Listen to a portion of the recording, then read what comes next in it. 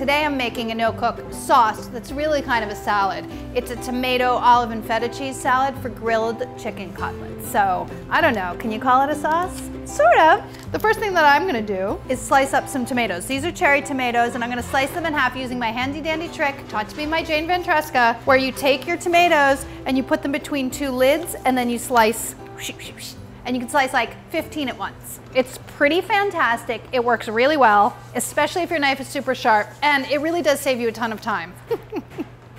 So I have a pint of cherry tomatoes sliced in half a cup of fresh mint leaves.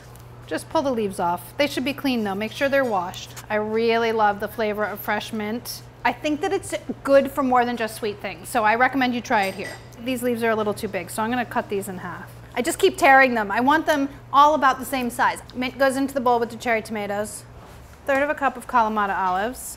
These are pitted. Hey, do you think that the tomato cutting trick works for olives? Let's see. It might not. This is an experiment, people. Don't get upset if it doesn't work. It might be too thin. Yeah, it doesn't work. All right, never mind. Failed experiment. It's okay. I mean, the only way that you're gonna grow as a cook is if you experiment, right? Allow yourself to make mistakes. I make mistakes all the time.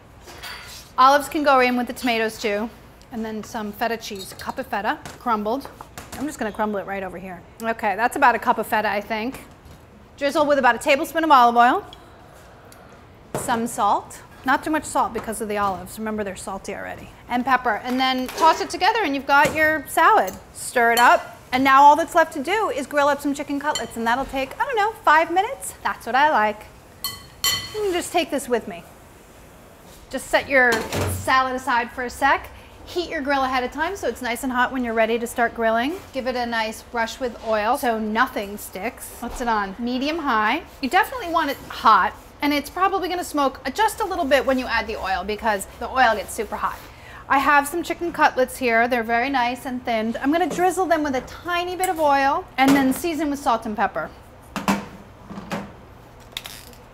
Can mush around that oil just so it's nice and even. And then oiled side, seasoned side down. Put them on the grill and then cook them. They really shouldn't take very long at all. A couple minutes per side, I would say. And then you can season the second side after. Once everything's on the grill, you can just go back in and season that side. The edges are starting to turn white, so I know it's time to turn these over. The great thing about chicken cutlets is they cook super duper fast, and they stay really nice and juicy on the grill because they cook so quickly. The thinner the chicken, the higher the heat can be. The thicker the chicken, the lower the heat should be. So since these are really thin and they cook really fast, you can cook them on a high heat and they'll cook through really quickly and stay juicy. But if they're kind of thick or you're doing skinless, boneless chicken breasts, you're gonna wanna have the heat a little bit lower and you're gonna wanna cover it while they're cooking. That way, they'll cook through without burning on the outside. These, you don't need to do that. Nice and firm. These are done. I'm ready to platter. Grab them off. This makes a really beautiful presentation too. Nice and thin, very fun for summer. You can totally do this on an outside grill too. In fact, I think it would be even better. I just don't feel like going outside. What a schlep. Just kidding.